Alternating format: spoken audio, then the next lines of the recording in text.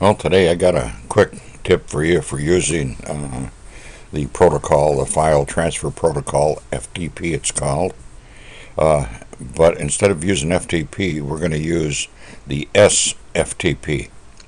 And we can use it doing our file manager, and I'm using Nautilus here.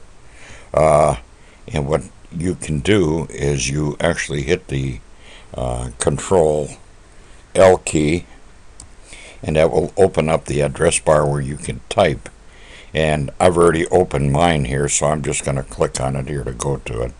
And what I typed in here was the sftp : / then your username, the @ sign, and then the name of your server, and then the directory you want to go to.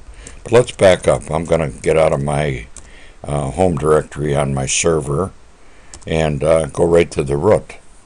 And this way here I can open up my www folder where I have all my internet files, and then I could actually open my home directory here in another window.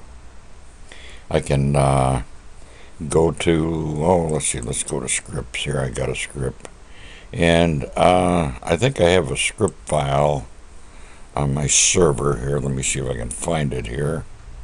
Right here, script. I can open the script file. Of course, I already got it on here, but I could actually pick this one up and drag it over and drop it right here, and it would copy it. And then I could copy this one. So now it's copied those two files over to my server. Plain and simple. Now I also have another server which I can click on and open in a new window. And this server happens to be in a completely different location. And I have another website out there. And let's see, I have a temporary folder here.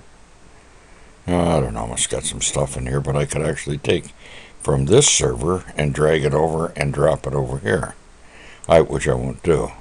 But this is a very simple way to transfer files from one computer to another, and there's no typing except for the address bar. I hope you enjoyed this video and enjoyed this tip.